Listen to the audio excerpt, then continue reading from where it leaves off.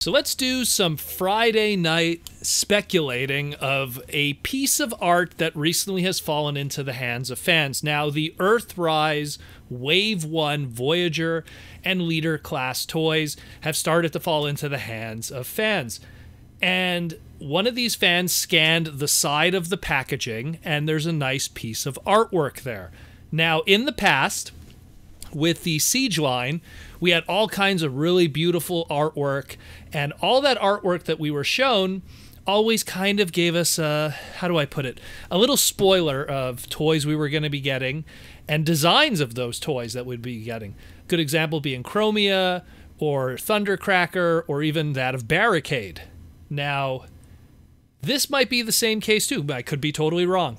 Could be totally wrong. I mean, maybe all of this is just for fun, this art on the side, but if I was a betting man, this is a strong indication of what we are going to be getting design-wise and character-wise for the future of the EarthRise line. And with the leaks that we got recently, added to the fact that we have New York Toy Fair in less than a month now, yeah, it's looking like this is more and more a reality. So let's just go through it top to bottom, and you could give me what you think about these two. Obviously, like, we'll go like right away. The Arc and the Nemesis, yeah, there's gonna be no toys of those guys. But let's go to the next one. We got Unicron in the top left there. That's obviously because we have the War for Cybertron Unicron toy from HasLab coming.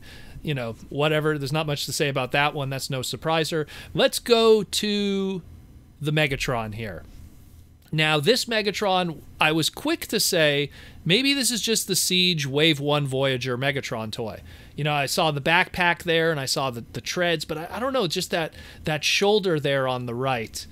I don't know, it could be potentially the new Megatron toy that we were hearing about for EarthRise. But, I mean, that one, I can't say written in stone that that's that. We look at the Optimus, and I'm going to take a guess here that it's, you know, it's the Leader class Wave 1 EarthRise Optimus that we're going to be getting soon. The featured toy of the line in a lot of ways. We have the Quintesson here. Again, we had the leaks for EarthRise stuff that were a couple days ago. Looks like a G1 Quintesson.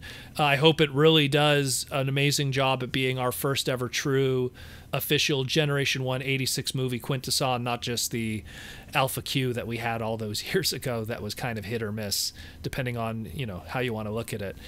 We got here a Wheeljack, which clearly is, of course, the EarthRise Wave 1 Deluxe Wheeljack. Following up here is Hound. The Hound, I mean, I'm going to assume with the Hound, judging by the chest here, it's the Wave 1 Siege Hound toy that we got before. There's some guys on the right there, some little dudes. So we have a Bumblebee and what looks like, I want to say Mirage. I could be wrong with the Mirage one, but I mean, if it is Mirage, it's probably homaging the Mirage that we just got recently, the brand new mold from the fan vote. Again, Siege thing. Bumblebee's an interesting one because that one, part of me goes, are we going to be getting a Bumblebee toy in EarthRise? I mean, he didn't really get anything in Siege proper. Especially something that's more of a Generation 1 kind of design. So this is an interesting one. Is it maybe just because they want to have Bumblebee on the packaging? That's also a possibility, but I'm kind of hoping that it probably means we're going to be finally getting a new Bumblebee toy in some shape or form in a Generation 1 design. It's been a while. It feels like it's been a while since we got a decent one. I mean, Generations gave us that, like, ugly, I don't know how you want to put it, like, you know, sports car one that they used later on for Nightbeat in that deluxe size. Let's get something new. Let's get something new. Maybe that inner robot Pretender Bumblebee, you know, from the classics Pretenders or something. I don't know. Then we have Trailbreaker here. This is a big one because we know that we have the hoist mold coming for EarthRise Wave 1. And looking at this Trailbreaker and looking at the upper chest, it clearly is not the Generations IDW-inspired Trailbreaker toy. That's just his art being used there. This is clearly a new Trailbreaker design that looks like, I mean, judging by that little window on the chest, it's a retool of the hoist mold. We kind of knew that was coming. This just really confirms it visually. We'll jump to the left here. We have Doubledealer. sitting, chilling, looking at some kind of stuff on his view screen there. It looks like a bunch of planets from Bionicles or something.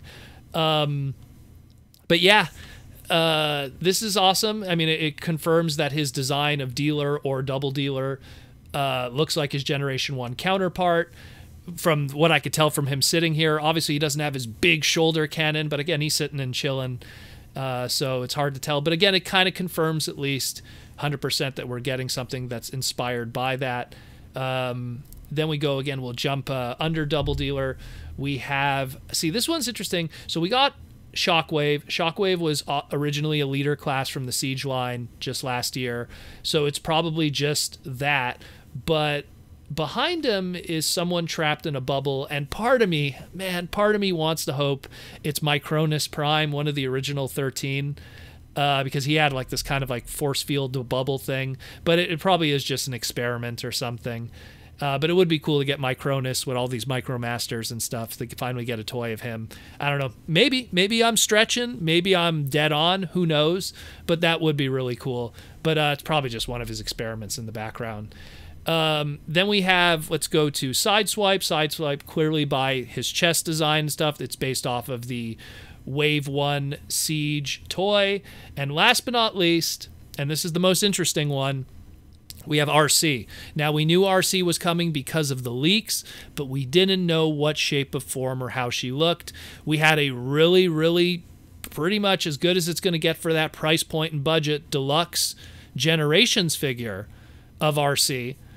And this one looks like the Generation 1 counterpart also. So are we going to get something that is a modern G1 interpretation of that Arcee with the budget and standards that deluxe toys are today, as opposed to, say, the Generations one that came out in, I want to say it was 2014. So, you know, that's going to be an interesting one, because we really haven't had a really good official Arcee toy in a while. Based off of the Generation 1 design. I mean, we kind of had an in-between where we had that Headmaster's Arcee from HasCon, and that really didn't fit anyone's, you know, checklist outside of, you know, people that wanted a Headmaster Arcee. And even then, it wasn't an homage to the original character model, because, you know, the character model on the show really just was the original Arcee with somehow a transforming head. I mean, you know, using the tricks that the cartoon did.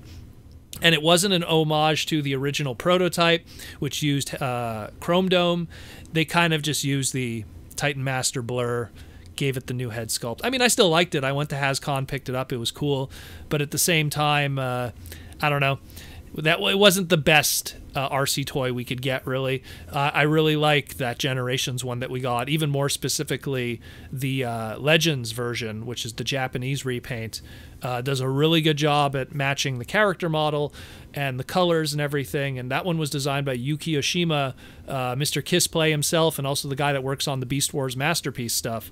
So he did a really good job engineering it, so I'm really curious how it's going to look, especially if this here confirms that this is the design they're going to go with. They're going with the original 86 movie Generation 1 design.